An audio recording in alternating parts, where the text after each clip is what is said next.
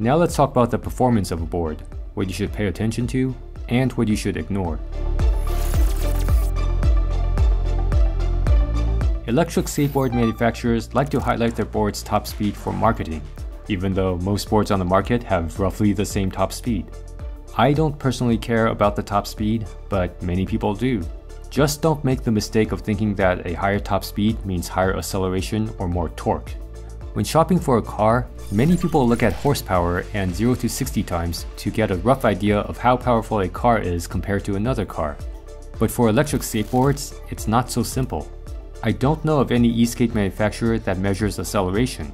Obviously, you can't measure the 0 to 60 mph time for most boards, but there isn't any similar standard for e-skating, like a 0 to 100 meter time. And there isn't a single metric like horsepower that you can use to compare two boards. For electric skateboards, you'd have to take into consideration things like voltage and max current, motor kV and size, gear ratio, etc. Even for the same size motors, the difference in windings and magnets affect performance.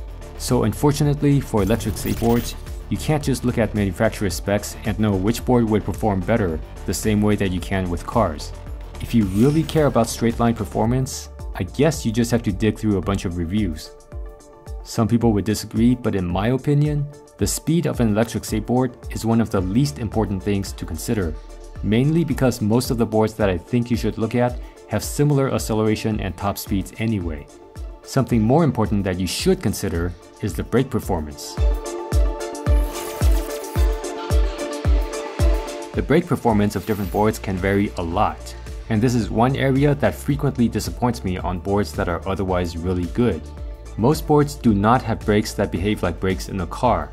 In a car, you can slam your foot on the brake pedal to make the car brake as hard as possible. But on many electric skateboards, if you pull back hard on the brake control, the board just gently slows down and lets you slam into the back of the car in front of you.